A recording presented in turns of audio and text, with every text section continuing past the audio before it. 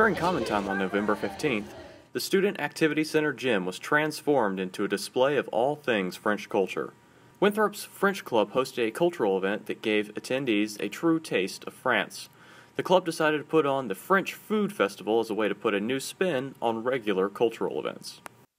We wanted to do a cultural event, and we felt like a lot of the cultural events are geared towards, in my opinion, geared towards certain types of people. We all really wanted an event where people, no matter what they were interested, could come and learn about something without it being super stuck up or pretentious, or we know everything about France, so come learn it from us. The event featured stations offering traditional French cuisine from around the world. From North African nut mixes to Canadian poutine, attendees could travel the French world through food.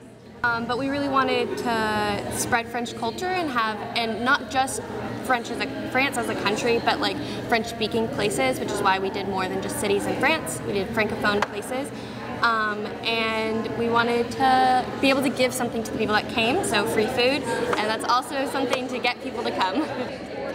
The club hopes to use the event to inspire others to learn more about the culture that they love.